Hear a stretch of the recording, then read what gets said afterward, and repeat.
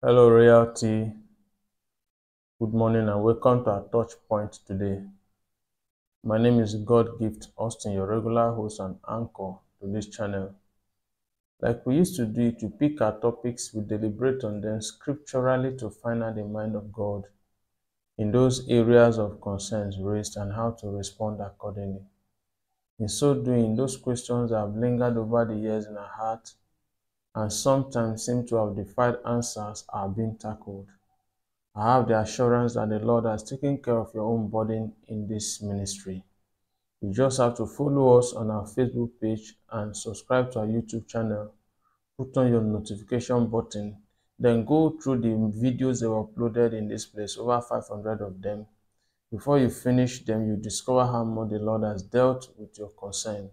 I urge you to use the comment section for your testimonies as the Lord is blessing you, as well as help us to share this message to make it go viral. God bless you as you do so. Let's pray. Father, we thank you because you're a faithful God. You began to do a new thing in our lives, and we know, Lord, that you will continue to do so. Father, glorify Jesus in our lives once again. Help us to know you better and how to follow you. In Jesus' name we pray. Amen. Beloved, we are still on amusement. And what kind of amusement is good? Now let's see Genesis chapter 29, verse 22. So Laban invited everyone in the neighborhood and prepared a wedding feast. In Job chapter 1, verse 4, Job's sons would take turns preparing feast in their homes, and they would also invite their three sisters to celebrate with them. In Genesis chapter 21, verse 8, when Isaac grew up and was about to be weaned, Abraham prepared a huge feast to celebrate the occasion.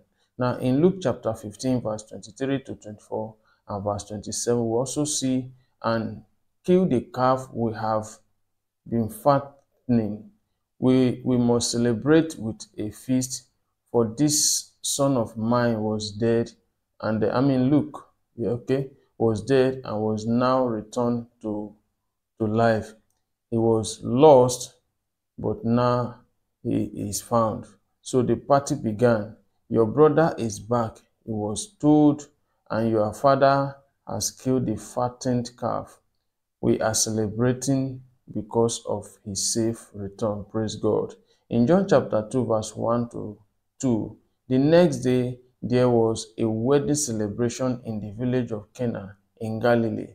Jesus' mother was there, and Jesus and his disciples were also invited to the celebration. So what kind of amusement is good? Celebrating with family is delightful, and that is the greatest one of the greatest celebration or amusement. In 1 Timothy chapter 3, verse 2, the Bible says, so a church leader must be a man whose life is above reproach. He must be faithful to his wife.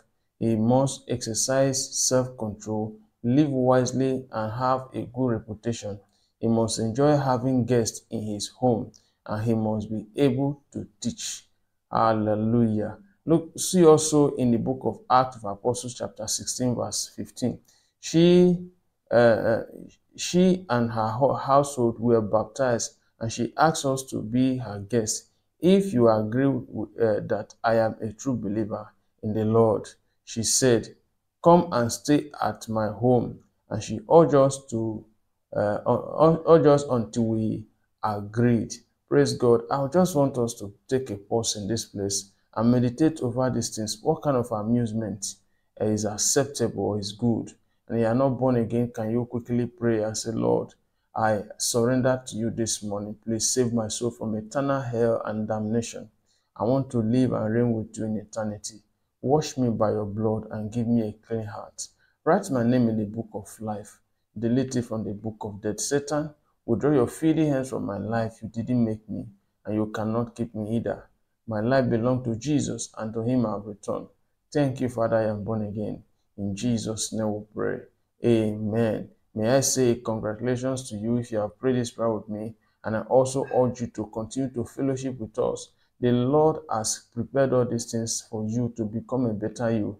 You can never get it wrong doing the right thing with us here. God bless you as you do so. Have a pleasant week a pleasant day, and surprising, a good news filled day in your life in the name of Jesus. God bless you.